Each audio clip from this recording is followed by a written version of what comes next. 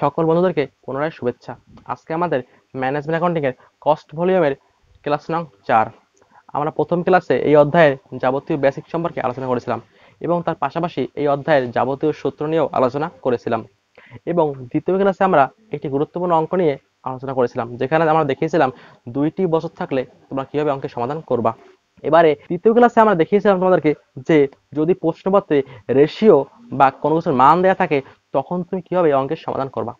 আজকে আমরা তোমাদের দেখাবো যদি প্রশ্নপত্রে রেশিও বছর কিছুই দেওয়া নেই, জাস্ট কিছু কস্টের নাম দেওয়া রয়েছে, কিছু ব্যয় দেওয়া রয়েছে এবং প্রশ্নে তোমাকে অবশ্যই একটি গ্রাফ বা চার্ট আঁকতে বলছে, তখন তুমি কিভাবে সমাধানটি করবা। তো এই অঙ্কটি বন্ধুরা 2015 সালে এসেছিল বোর্ড পরীক্ষায়। তো আজকে আমরা এই অঙ্কটি সমাধান করব। এখানে প্রশ্নপত্রে বলা হচ্ছে যে cost details of a company are given below, অর্থাৎ নিচে একটি কোম্পানির কিছু খরচের তালিকা দেওয়া রয়েছে। প্রথমে রয়েছে সেলস, অর্থাৎ প্রতিষ্ঠানে বিক্রয় 12 লক্ষ টাকা। এবারে আছে ডিরেক্ট ম্যাটেরিয়াল, অর্থাৎ প্রত্যক্ষ কাঁচামাল 2,50,000 টাকা। এবার দেওয়া আছে ডিরেক্ট লেবার, অর্থাৎ প্রত্যক্ষ শ্রম 2 লক্ষ টাকা। এবার দেওয়া আছে ফিক্সড ফ্যাক্টরি ওভারহেড 2,50,000 টাকা। এছাড়াও রয়েছে ভেরিয়েবল ফ্যাক্টরি ওভারহেড 1,50,000 টাকা। রয়েছে ফিক্সড সেলিং এক্সপেন্স 70,000 টাকা। আরও আছে ভেরিয়েবল সেলিং এক্সপেন্স 80,000 টাকা। পাশাপাশি আরও আছে অ্যাডমিনিস্ট্রেটিভ এক্সপেন্স 40,000 টাকা। এটা হচ্ছে আমার প্রশ্নপত্রের যাবতীয় মান। এবং প্রশ্নে বলা আছে compute the BEP sales and show it in graph, অর্থাৎ আমাকে এখানে বিইপি টাকা বের করতে হবে এবং সেই টাকাটিকে একটি গ্রাফ চার্টে উপস্থাপন করতে হবে। কিন্তু দেখো বন্ধুরা, আমি যেগুলো ফরম্যাট জানি যে আমার কন্ট্রিবিউশন প্রয়োজন হয় বা বিইপি রেশিও প্রয়োজন হয়, কিন্তু এখানে কিন্তু তেমন কোনো কিছুর মানই দেয়া নেই। এখানে কিছু খরচ দেওয়া রয়েছে। এখন এই খরচগুলোর মধ্যে কিছু হচ্ছে ফিক্সড খরচ আর কিছু হচ্ছে পরিবর্তনশীল বা ভেরিয়েবল খরচ। অর্থাৎ স্থায়ী খরচ হচ্ছে সেইগুলো যেগুলো ব্যয় বৃদ্ধি পাক বা না পাক কোনো প্রকার পরিবর্তন হয় না, অর্থাৎ যদি বিক্রয় পরিমাণ মানে বৃদ্ধিও পায় তাতেও সেই সকল খরচের উপর কোনো প্রকার প্রভাব পড়ে না। আর কিছু খরচ হচ্ছে এমন যে যদি বিক্রয় বৃদ্ধি পায় তাহলে খরচ বেড়ে যায়, আবার যদি বিক্রয় পরিমাণ কমে যায় তাহলে খরচ কমে যায়। আমরা এখন দেখব যে কোনগুলো ফিক্সড বা স্থায়ী খরচ আর কোনগুলো ভেরিয়েবল বা পরিবর্তনশীল খরচ। প্রথমে রয়েছে ডাইরেক্ট ম্যাটেরিয়াল, অর্থাৎ প্রত্যক্ষ কাঁচামাল। তুমি ভাবো একটু, যখন তুমি 1 লক্ষ টাকার পণ্য বিক্রি করেছিলা তখন কিন্তু তোমার প্রত্যক্ষ কাঁচামাল অনেক কম ছিল। ধরো তুমি 1 লক্ষ টাকার পণ্য বিক্রি করলে, এখন সেই সময় তোমার যে পরিমাণ কাঁচামাল প্রয়োজন ছিল, এখন যদি তুমি 2 লক্ষ টাকার পণ্য বিক্রয় করো তখন কিন্তু তোমার সেই পরিমাণ কাঁচামালের খরচে হবে না, তোমার কিন্তু অবশ্যই কাঁচামাল খরচ বৃদ্ধি করতে হবে। সুতরাং আমি এটা বলতেই পারি যে যদি বিক্রয় বাড়ে তাহলে কাঁচামালের খরচও বৃদ্ধি পায়, আবার সেইরূপ যদি বিক্রয় কমে তাহলে কাঁচামালের খরচের পরিমাণও কমে যায়। সুতরাং এই যে ডাইরেক্ট ম্যাটেরিয়াল এটা একটি ভেরিয়েবল বা পরিবর্তনশীল খরচ, কারণ এটি পরিবর্তন হয়। এবার হচ্ছে ডাইরেক্ট লেবার বা প্রত্যক্ষ শ্রম, অর্থাৎ সেই সকল শ্রমিক যারা সরাসরিভাবে পণ্যটি উৎপাদন করে। সুতরাং যদি আমার বিক্রয় পরিমাণ বৃদ্ধি পায় তাহলে কিন্তু ওই সকল শ্রমিককে অবশ্যই তাদের শ্রমের মজুরি দিতে হবে এবং সেটা কিন্তু অবশ্যই বেড়ে যাবে। আবার যদি বিক্রয় পরিমাণ কমে যায় তাহলে কিন্তু তাদের মজুরি পরিমাণও কমে যাবে। সুতরাং আমি কিন্তু বলতেই পারি ডাইরেক্ট লেবার একটি পরিবর্তনশীল খরচ, কারণ এটিও কিন্তু বিক্রয়ের সঙ্গে সম্পর্কযুক্ত। বিক্রয় বাড়লে ডাইরেক্ট লেবার বেড়ে যায়, আবার বিক্রয় পরিমাণ কমলে লেবারের খরচটি কমে যায়। এবার আছে ফিক্সড ফ্যাক্টরি ওভারহেড, সরাসরি বলাই আছে ফিক্সড, সুতরাং এটি একটি ফিক্সড এক্সপেন্স বা স্থায়ী খরচ। এবার বলা আছে ভেরিয়েবল ফ্যাক্টরি ওভারহেড, অর্থাৎ পরিবর্তনশীল ফ্যাক্টরি উপরিব্যয় বা কারখানা উপরিব্যয়। সুতরাং এটি ফিক্সড, এটি ভেরিয়েবল, এই প্রশ্নপত্রে এটি উল্লেখ করা আছে। এবার বলা আছে ফিক্সড সেলিং এক্সপেন্স, অর্থাৎ স্থায়ী বিক্রয়ের খরচ, এটিও ফিক্সড বলা আছে। এবার বলা আছে ভেরিয়েবল সেলিং এক্সপেন্স, অর্থাৎ পরিবর্তনশীল বিক্রয়ের খরচ, এবং এটি একটি ভেরিয়েবল খরচ কারণ এখানে লেখাই আছে ভেরিয়েবল। এবারে আছে অ্যাডমিনিস্ট্রেটিভ এক্সপেন্স বা প্রশাসনিক ব্যয়। তো বন্ধুরা তোমরা সকলেই জানো এটি একটি স্থায়ী খরচ। আমি প্রথমে এখানে বের করব ভেরিয়েবল কস্ট। এখন দেখো বন্ধুরা, প্রথমে রয়েছে ডাইরেক্ট ম্যাটেরিয়াল 2,50,000 টাকা। এবারে আছে ডাইরেক্ট লেবার 2 লক্ষ টাকা। এবারে আছে ভেরিয়েবল ফ্যাক্টরি ওভারহেড অথবা পরিবর্তনশীল কারখানা উপরিব্যয় 1,50,000 টাকা। আরেকটি আছে খরচ ভেরিয়েবল, সেটি হচ্ছে ভেরিয়েবল সেলিং এক্সপেন্স 80,000 টাকা। এই চারটি আমি যোগ করলে পেয়ে যাব 6,80,000 টাকা। এটা হচ্ছে আমার মোট পরিবর্তনশীল ব্যয়। এবার আমি দেখব এখান থেকে কত টাকা আছে ফিক্সড কস্ট। দেখো বন্ধুরা, প্রথমে এখানে লেখাই আছে ফিক্সড ফ্যাক্টরি ওভারহেড 2,50,000 টাকা। এবারে রয়েছে এখানে ফিক্সড সেলিং এক্সপেন্স 70,000 টাকা। আরেকটি রয়েছে স্থায়ী ব্যয়, সেটি হচ্ছে অ্যাডমিনিস্ট্রেটিভ এক্সপেন্স 40,000 টাকা। এই তিনটে আমি যোগ করলে পেয়ে যাই 3,60,000 টাকা। অর্থাৎ এটা আমার পরিবর্তনশীল খরচ, এটা আমার স্থায়ী খরচ। এখন আমি দেখব যে এখান থেকে আমার কতটুকু টাকা দত্তাংশ বা কন্ট্রিবিউশন মার্জিন। দেখো বন্ধুরা, যদি আমি সেলস বা বিক্রয় থেকে পরিবর্তনশীল খরচ অর্থাৎ ভেরিয়েবল কস্ট বাদ দিই, তাহলে আমি পেয়ে যাব কন্ট্রিবিউশন।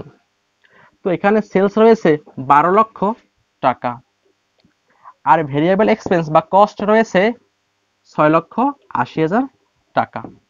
তো যখন আমি এই 12 লক্ষ টাকা দিয়ে 6,80,000 টাকা বাদ দেবো, তখন আমি পেয়ে যাব আমার কন্ট্রিবিউশন মার্জিন 5,20,000 টাকা। এবার আমার বের করতে হবে সেই গুরুত্বপূর্ণ বিষয়টি, সেটি হচ্ছে পিভি রেশিও বা সিএম বা কন্ট্রিবিউশন মার্জিন রেশিও।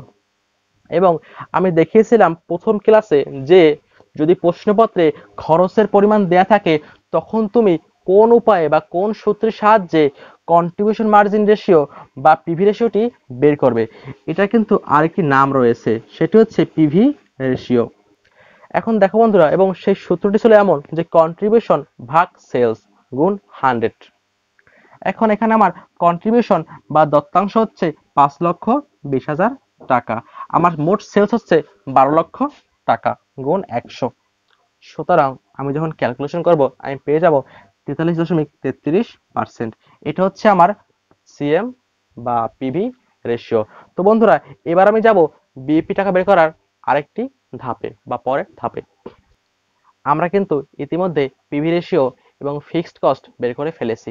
আমরা জানি যে বিইপি টাকা বের করার সূত্র হচ্ছে ফিক্সড কস্ট ভাগ পিভি রেশিও। আমার স্থায়ী খরচ ছিল 3,60,000 টাকা, আর আমার সিএম রেশিও বা পিভি রেশিও ছিল 43.33%, অর্থাৎ 0.43। এবারে যদি আমি এটা ভাগ করে দিই, তাহলে আমি পেয়ে যাব 8,30,770 টাকা। এটা হচ্ছে আমার বিইপি টাকা। অর্থাৎ যদি আমি এই মোট সেলস 12 লক্ষ টাকার মধ্যে 8,30,770 টাকা বিক্রি করি, তাহলে আমার কোনো প্রকার লাভ আর লস হবে না। তো বন্ধুরা, আমরা কিন্তু আমাদের কাঙ্ক্ষিত ফলাফলটি পেয়ে গেছি। এবার আমাদেরকে এটি একটি গ্রাফের মাধ্যমে প্রকাশ করতে হবে। তো আমি একটি গ্রাফ অঙ্কন করলাম। এটা হচ্ছে আমার ভূমি অক্ষ ও এক্স, এটি আমার ওয়াই অর্থাৎ লম্ব অক্ষ। এখন দেখো বন্ধুরা, আমরা সকলেই জানি যে বিক্রয় কিন্তু শুরু হয় একদম শূন্য থেকে। সুতরাং এই একদম শূন্য বরাবর থেকে বিক্রয়টি উঠে গেল সেলস। এই সেলস বা মোট বিক্রি হচ্ছে আমার 12 লক্ষ টাকা, যা প্রশ্নপত্রে সরাসরি বলা আছে। এবার হচ্ছে ফিক্সড কস্ট। দেখো বন্ধুরা, যদিও বিক্রয় কিন্তু সবসময় এক পরিমাণ থাকে না, অর্থাৎ এখানে কিন্তু লম্ব অক্ষ বা কোণাকুণি চলে গেছে, কারণ বিক্রয় কিন্তু ফিক্সড বা স্থায়ী নয়। বিক্রয় কিন্তু কখনো বাড়ে আবার কখনো কমে যায়, সেই জন্য এটি এই শূন্য থেকে কমতে কমতে আস্তে আস্তে বৃদ্ধি পাচ্ছে। কিন্তু আমরা সকলেই জানি যে স্থায়ী খরচ কিন্তু সর্বদাই ফিক্সড বা স্থায়ী থাকে। অর্থাৎ তাই আমি এখানে এটাকে একটি সরলরেখা দ্বারা প্রকাশ করলাম, কারণ স্থায়ী ব্যয়ের কোনো প্রকার পরিবর্তনই ঘটে না, আর এটি কিন্তু একটা নির্দিষ্ট স্থানেই বসে। সেহেতু আমি এখানে একটি স্থায়ী ব্যয়ের সরলরেখা অঙ্কন করলাম। আর আমি দেখেছিলাম যে আমার স্থায়ী ব্যয় ছিল 3,60,000 টাকা। এবারে দেখো বন্ধুরা, প্রতিটা প্রতিষ্ঠানে কিন্তু একটা স্থায়ী ব্যয় করতেই হবে। তার বিক্রয় হোক বা না হোক, তার লাভ হোক বা না হোক, তার ক্ষতি হোক বা না হোক, তাকে কিন্তু একটি নির্দিষ্ট পরিমাণ স্থায়ী ব্যয় করতেই হবে। সুতরাং আমি কিন্তু এটা বলতেই পারি যে স্থায়ী ব্যয় হওয়ার পরেই কিন্তু লাভের শুরু হয় বা মুনাফার শুরু হয়। সুতরাং এই যে প্রফিট লাইন, এটি শুরু হবে স্থায়ী ব্যয়ের পর থেকে। অর্থাৎ এই হচ্ছে আমার স্থায়ী ব্যয়ের নির্দিষ্ট রেখা। এখান থেকে কিন্তু আমার শুরু হবে প্রফিটের রেখাটি, আমার মুনাফার রেখাটি, কারণ এই স্থায়ী ব্যয় করার পরেই কিন্তু আমার লাভের অংশ দেখা যায়। তো বন্ধুরা দেখো, যখনই আমি এই প্রফিট রেখাটি অঙ্কন করলাম, সেক্ষেত্রে কিন্তু এই সেলস আর প্রফিট কিন্তু এই একটি বিন্দুতে গিয়ে মিলে গেছে। আর এই যে বিন্দুতে দুইটি রেখা অর্থাৎ সেলস লাইন এবং প্রফিট লাইন মিলে গেছে বা একে অপরকে ছেদ করছে, ওই বিন্দুর নাম হচ্ছে বিইপি পয়েন্ট বা বিইপি সেলসের পরিমাণ। আর আমার পরিমাণটা ছিল 8,30,770 টাকা। এটা হচ্ছে আমার বিইপি টাকার পরিমাণ। তো বন্ধুরা এই হচ্ছে আমার বিইপি টাকাকে গ্রাফের মাধ্যমে প্রকাশ করা। যদি কখনো প্রশ্নপত্রে তোমাকে এভাবে কোনো বিইপি টাকাকে গ্রাফের মাধ্যমে প্রকাশ করতে হয়, তাহলে তখন তুমি অবশ্যই গ্রাফ খাতাতে এটি অঙ্কন করিবে। এছাড়া আরেকটি বিষয় এখানে রয়েছে, সেটি হচ্ছে পার্সেন্টেজ, অর্থাৎ এই মোট সেলস 12 লক্ষ টাকার কত পার্সেন্ট এই টাকাটা। যদি তুমি এটা বের করতে চাও, তখন তোমার যা করতে হবে সেটি হচ্ছে 8,30,770 ভাগ 12 লক্ষ গুণ 100। তাহলে তুমি পেয়ে যাবা 69.23%। অর্থাৎ মোট বিক্রয়ের এই পার্সেন্টটুকু হচ্ছে আমার বিইপি এর পরিমাণ শতকরায়। তো তুমি চাইলে এটাকে অ্যাড করতেও পারো, আর না করলেও ব্যাপার না। তো বন্ধুরা এই ছিল আমাদের আজকের ক্লাসটি। আশা করবো তোমরা সবটুকু বুঝতে পেরেছো। যদি কেউ কোনো বিষয় বুঝতে কষ্ট হয় বা বুঝতে না পারো, তাহলে অবশ্যই আমাদেরকে কমেন্ট সেকশনে জানাতে পারো। আর এটা হচ্ছে এই ক্লাসের লাস্ট ভিডিও। আমরা নেক্সটে আরেকটা অধ্যায় নিয়ে কাজ করব। যদি এই অধ্যায়ের উপর কস্ট ভলিউম প্রফিটের উপর যদি কারো কোনো প্রকার প্রশ্ন থাকে, বা যদি কোনো নতুন কোনো অঙ্কের সমাধান তোমরা বুঝতে না পারো, সেক্ষেত্রে তোমরা আমাদেরকে অবশ্যই কমেন্টের মাধ্যমে বা আমাদের ফেসবুক পেজ ডিএমএস টিচিং নামে, সেখানে তোমরা গিয়ে লাইক করে অবশ্যই আমাদেরকে এসএমএস এর মাধ্যমে জানাতে পারো। তোমাদের সেই অঙ্কটি সমাধান করার চেষ্টা করবো এবং তোমাদেরকে সর্বোচ্চ নিয়মে এবং সহজ নিয়মে বোঝানোর চেষ্টা করব। তো বন্ধুরা সকলে ভালো থাকো, আর অবশ্যই আমাদের পাশেই থাকবা। বাই।